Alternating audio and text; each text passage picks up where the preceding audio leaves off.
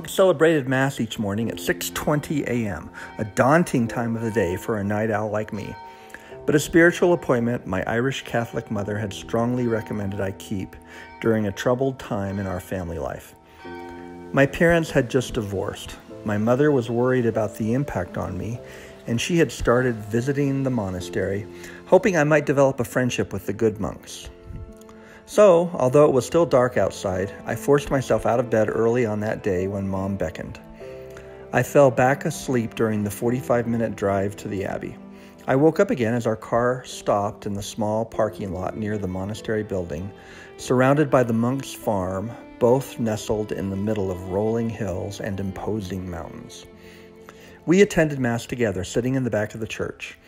As a young male, I was allowed to gather with the monks around the altar at the front of their chapel for part of the liturgical service. It was an honor, but an intimidating one. I was the only non-monk there, and I also stood out for my lack of height, two rather unappealing circumstances for a self-conscious preteen.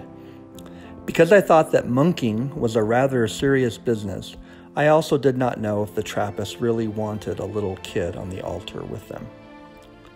My worst fears seemed confirmed. An old monk I barely knew by name glanced down and scowled as I stepped up to stand around the altar beside him. Time seemed frozen. I agonized about whether to slip away quietly and return to the back of the church where children like me belonged. Just a few minutes later, and before I could retreat, the presiding priest announced the moment of the Mass called the Sign of Peace. The old monk turned and shuffled over, his scowl replaced by a broad smile. He gave me a gentle hug. Looking directly into my eyes, he said, "Peace be with you." As he did, the sun rose over his shoulder, and bright red, blue, gold, and green streams burst forth from the chapel's large stained glass window. The light mesmerized me. The colors seemed to dance around and embrace us.